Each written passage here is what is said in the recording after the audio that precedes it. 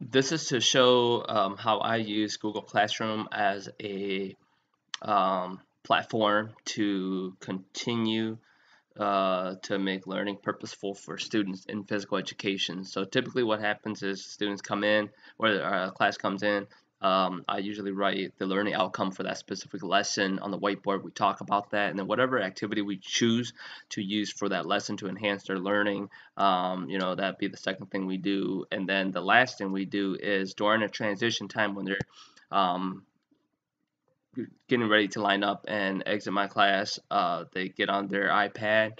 I type in a quick question as it relates to our learning for the day, and then they answer very quickly. A lot of educators call this an exit ticket strategy. I coin it a little bit different, but it's one and the same thing. So this is pretty much Google Classroom web version. So I generally do this on the iPad version, but I'm just going to show you guys here. So in classwork, this is kind of where I create these topics. What did you learn today? That's the exit ticket question strategy method. I just coined it. What did you learn today? So that's a topic. So every question that I make goes right here towards the end of the class. So this one here in particular, I was gone on a state conference, so I actually wasn't there, and I had my substitute teacher do an activity that I felt that that person can handle, whoever was coming in to do my assignment, and it was just a simple kicking, kickball, big base type of kicking activity for the day.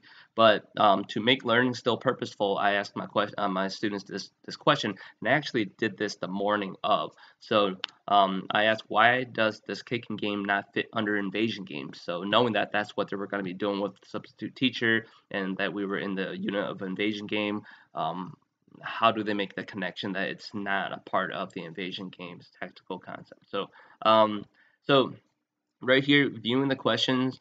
If this is kind of where you do the grading, so I'm just going to show you how quick this goes.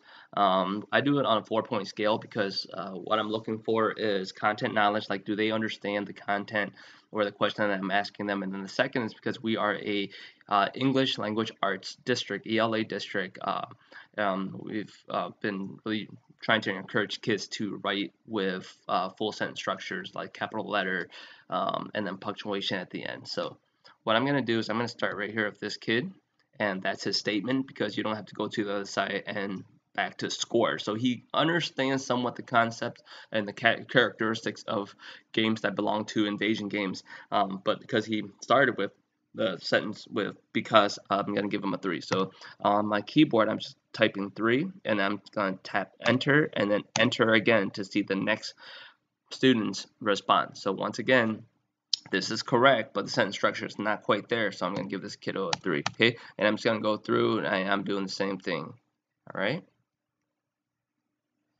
This is actually not correct, because what I was looking for is the question once again is, why does the kicking game not fit under the invasion game? So for you to understand, to answer that correctly, you have to know the characteristics of invasion game, which is any type of game where you invade the other team's territory or side, and then you have to score on that side. So games like capture the flag does not fit into invasion game because you score by coming back to your side. So this girl here says, because you are not passing the ball to the other teammates. And in kickball, you don't. That's true. You don't want to pass the ball to the other teammate, but one of the characteristics of invasion game is not that you pass the ball to the teammate. I mean, so I'm gonna give this gal a 2 for just a valiant effort here. Annika, because you don't invade the other team side. That's correct again, but once again, sentence structure. So I'm just gonna go through this really quickly, and we'll see if we see like a really good sentence structure, and then we can go from there.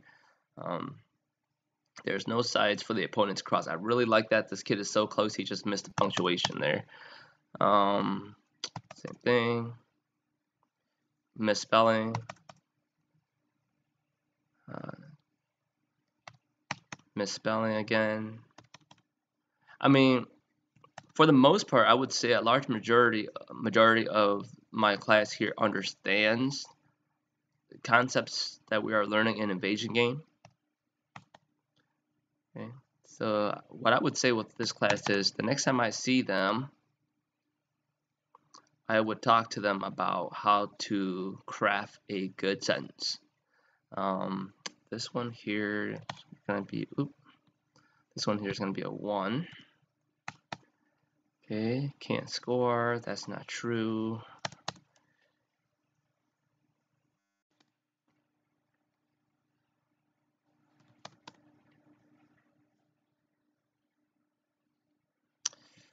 Um,